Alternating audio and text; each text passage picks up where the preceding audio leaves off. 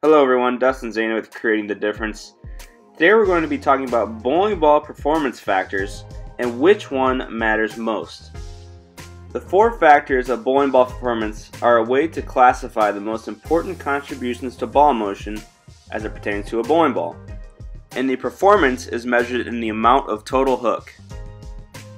The 4 factors are cover stock, surface, core, and layout. First up, we have cover stock. In this video, we're comparing a polyester versus a reactive bowling ball. These bowling balls have the same core, the same layout, and the same finish. These shots are also thrown by a robot and are thrown in the same environment. By taking a look at these 2 shots, you can definitely see that we do have a pretty considerable performance difference in these 2 shots. And the data shown on screen was gathered by Specto.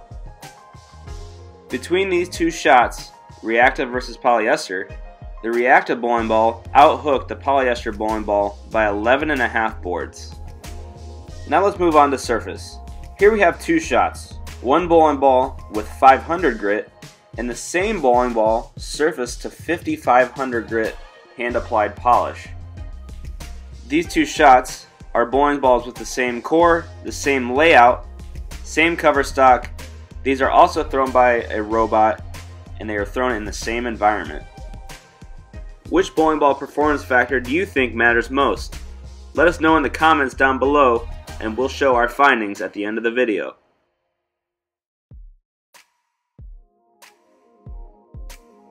When comparing the 500 grit True Cut bowling ball to the 5500 grit hand applied polished bowling ball, we saw a performance difference of 13.4 boards. Now let's talk about layout. We have 2 bowling balls, one with a 1.5 inch pin to PAP and the other with a 3.5 inch pin to PAP. These bowling balls have the same core, same surface, same cover stock, they're thrown in the same environment, and you can find this full video available on Storm's YouTube channel.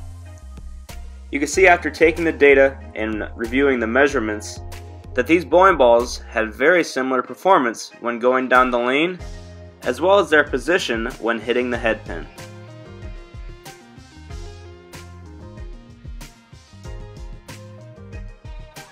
The data shows us that the 3.5 inch pin to PAP bowling ball outperformed the 1.5 inch pin to PAP bowling ball by 1 board. Now let's talk about the core.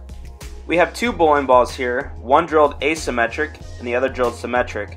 These bowling balls have the same cover and surface, but have different core numbers after drilling. This video is available on Track's YouTube channel. Check them out for the full video. Here we're comparing the same bowling ball, one with an asymmetric core and the other with a symmetric core, and this is actually the same model of bowling ball drilled differently. You can see that these 2 bowling balls are thrown on 2 different lines. And you can see that the asymmetric bowling ball is hooking more than the symmetric bowling ball.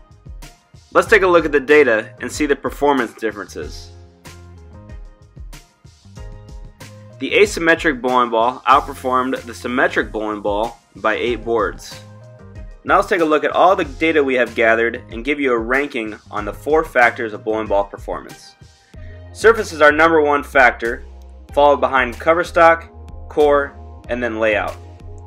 Keeping a fresh surface on your equipment is super important, and you can keep your surfaces fresh by using the True Cut line of surface products. We recommend keeping all of this information in mind, surface, cover stock, core, and layout, when you go to talk to your local pro shop operator about getting you a new bowling ball.